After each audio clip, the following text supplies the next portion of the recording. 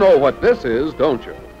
It's a phonograph, considered a miracle of the time when your grandfather was alive. In 1910, he might have known a man like Jonathan Sharpe. Jonathan, with many others of the early 20th century, was thrilled by the wonderful machines and inventions he had seen in his lifetime. Never in history had inventions come so fast.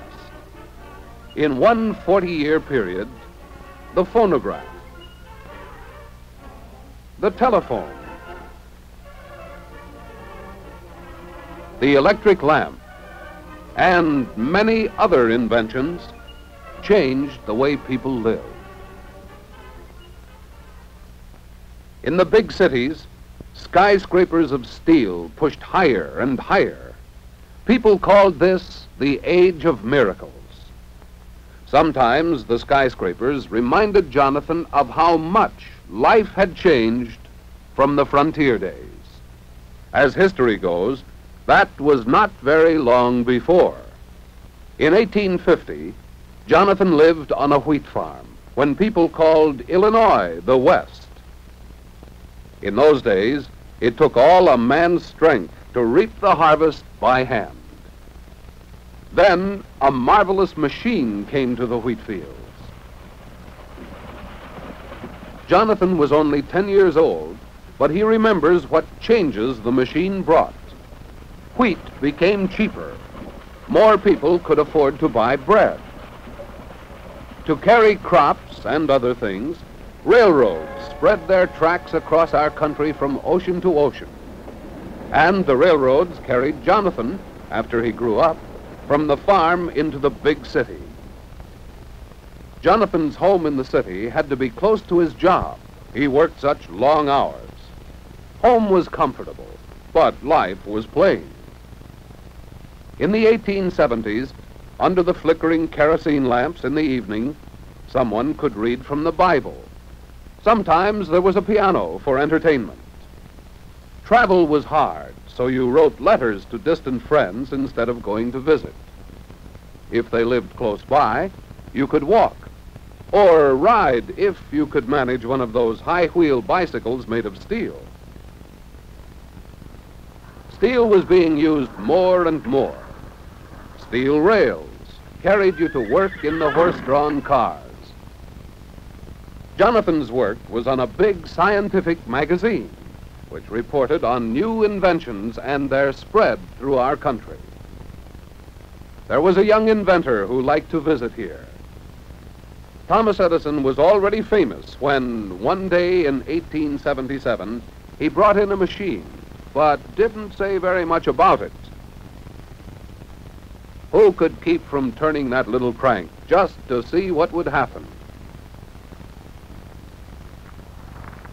Good morning. How do you do? How do you like the talking phonograph?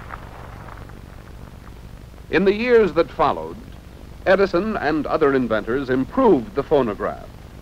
Some put the sound on a disc instead of a cylinder. The telephone brought another wonderful sound into people's homes. In the early 1870s, one of the men who worked on it was Alexander Graham Bell, a teacher of deaf children. After years of experimenting, in 1876, at the great Philadelphia Exposition, Mr. Bell demonstrated his telephone. Jonathan was there and heard it. To be or not to be, that is the question. People were amazed, and they began to realize how wonderful it would be to talk to someone at a distance. In Jonathan's business, they had one of the first telephones. At first, hooked only to another phone in the print shop. It saved all sorts of time. Soon, other men invented switchboards to connect different telephones together. Businesses used more and more phones. And more wires were needed in cities. Cities that grew bigger, partly because of the telephone. So, in time, telephones came to be much improved. This piece was another invention of Edison. Edison, who in his laboratories of Menlo Park, New Jersey, used to work on hundreds of inventions. The most important was no magic discovery. It came from years of hard work and experiment. It was the world's first practical incandescent or glowing lamp. The lamp was only part of a whole electric power system invented by Edison about 1880. This included new generators to make the electricity, of which this is a model. The smelly oil lamps and dangerous gas lamps gave way to a safer, brighter, cleaner light. This was the beginning of widespread use of electricity. Electric streetcars could move through the cities without even a horse to pull them. There were electric elevated and subway trains. Some of the early automobiles were electric too, and some were steam. But the really practical cars were driven by gasoline engines based on designs from Germany and France. One of them was made by a young mechanic named Henry Ford, working at night in the shed back of his home. The most important thing that Henry Ford invented was the idea that cars should be built in quantity and cheap enough so anyone could own one.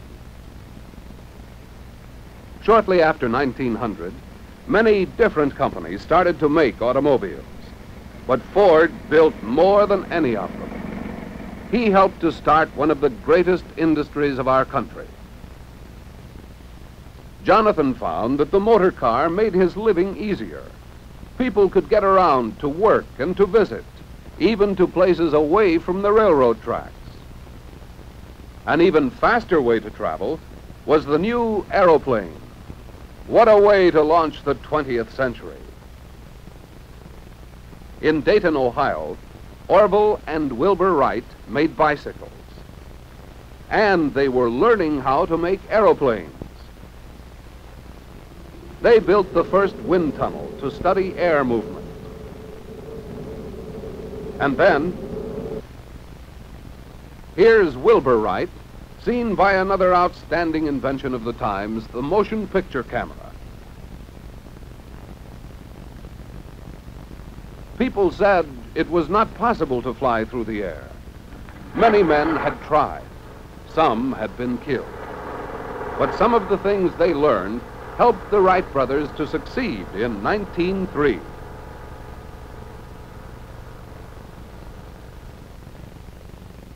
Planes that fly through the air. And Jonathan has been reading about messages through the air, the wireless telegraph. The Italian, Marconi, after years of experimenting, at the age of 26, put his wireless apparatus to a supreme test. In 1901, in Newfoundland, Marconi flew a kite that held up the antenna, and he heard a code signal from England clear across the ocean. Later, radio tubes helped make these signals 1,000,000 times stronger. Amplifier tubes, invented by Lee DeForest, made possible radio. Sound over the air without wires. Many scientists in Europe and America helped make this miracle. Yes, Jonathan's time was unequaled in history. Great inventions came so fast. Edison's phonograph, giving records of music and voices. Bell's telephone, carrying voices over wires. Edison's electric lamp and power systems, lighting the world. And how much better the travel because of Ford and all those automobile pioneers. And the Wright brothers and those who conquered the air. The wonder of messages in the air. Marconi and the wireless. DeForest and the radio tube, and others. And one man could see it happen in about 40 years of his life. Is it any wonder that even then People called this the Age of Miracles.